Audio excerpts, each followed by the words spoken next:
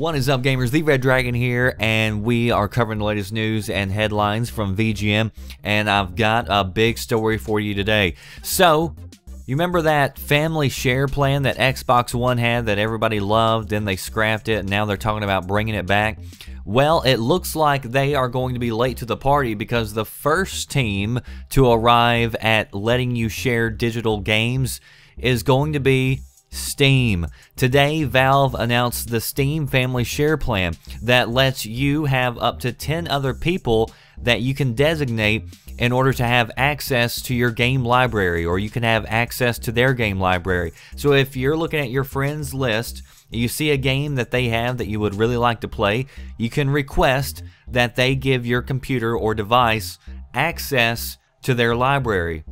Once they grant you access to that game or to that library, you can now download and play their games. Now, only one person can play the game at a time, but I mean, heck, I have a lot of friends who usually aren't on at the same time that I am. So as long as the person isn't trying to play that game, then you can download, you can even have access to their DLC and play the full game. Now, anytime that the current rightful owner of the game wants to play, they can jump in, start playing immediately. If a person is playing somebody else's game and that person wants to play, then they say that you'll have a few minutes to save your game, exit out, or you'll have access to or the ability to buy the game for yourself to continue playing.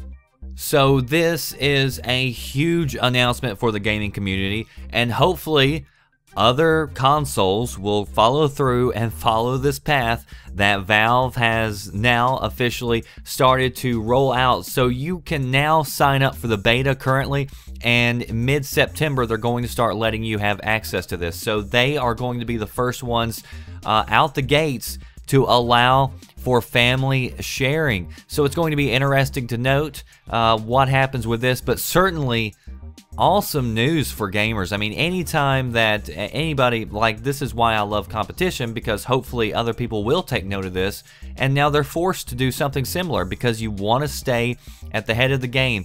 If you remember, if you've been following me for a while, I did a video on this a few months ago talking about how there was a possibility that Steam could do this, and sure enough, they are rolling out a family share plan so you can share and play the full game that one of your friends has. So awesome news for gamers. Post below, let me know what you think about this.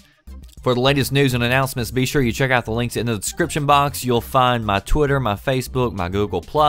You'll also have access to VGN, videogamesandnews.com. That's where you go for the latest news and headlines. That does it for me, The Red Dragon. Thanks for watching.